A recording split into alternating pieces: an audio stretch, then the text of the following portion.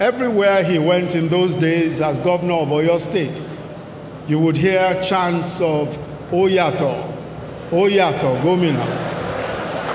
Everywhere he went. For the benefit of those who do not speak Yoruba, they meant a governor with a difference.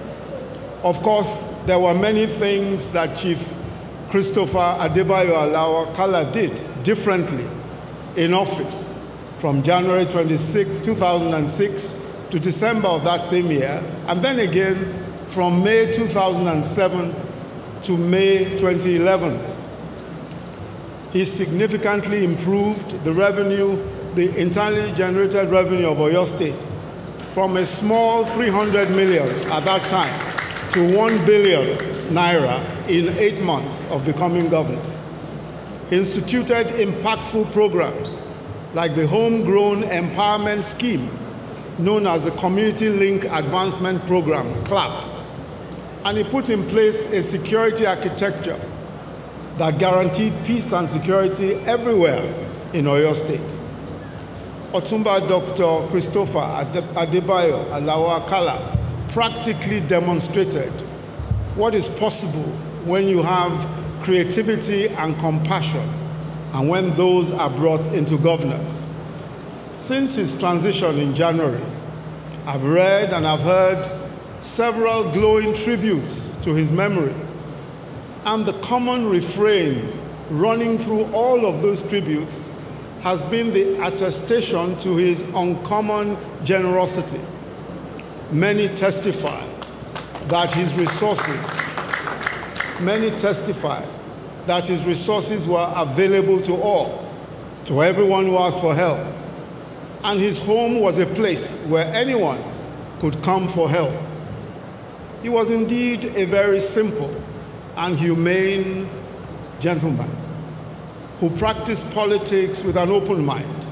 And just like many of his associates have testified, and the governor of Oyo State has just testified, and in the various articles and tributes recalling his sojourn, Otunba Alao-Akala was a politician who knew how to be a political opponent without being an enemy.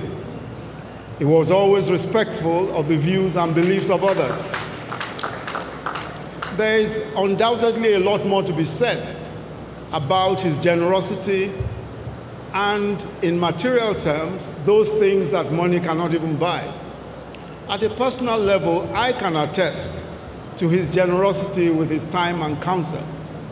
I met him very many years ago through his nephew, my friend and brother, Professor Oyelowo, Senior Advocate of Nigeria, currently Attorney General and Commissioner for Justice, Oyo State, while we were lecturers at the University of Lagos. And at that time, he treated us, of course, as his younger brothers, and was always ready to even give us a few, just a few dashes, or what you might call a few enablements. And after becoming the vice presidential candidate of the APC in 2014, he was one of those that I immediately turned to for advice. I recall how, in a boisterous laughter as he usually has, he said, Professor,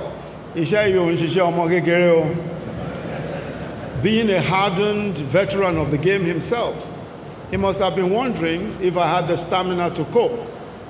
He went on to give me some unforgettable advice about what he thought I should do. Till he drew his last breath, Alao-Akala never ceased to avail me of his quality counsel and words of encouragement by way of phone call or pep talk whenever we met. The good people of Ogbomoso will miss the kindness, the compassion, and the love of this trusted and revered leader. With his broad smile and hearty laugh, and there is no doubt that this illustrious political actor from Ogbomoso land struck and by some extraordinary means was able to sustain a deep connection with the people. Not surprisingly, in any political calculation, Everyone knew that wherever Alao-Akala pitched his tent is where Ogbomoso will go. But his political influence and reach went beyond party affiliation, and what we see today, the multi-partisan colors of those of us who are gathered here today to bid him farewell, is evidence of the fact that he belonged to all.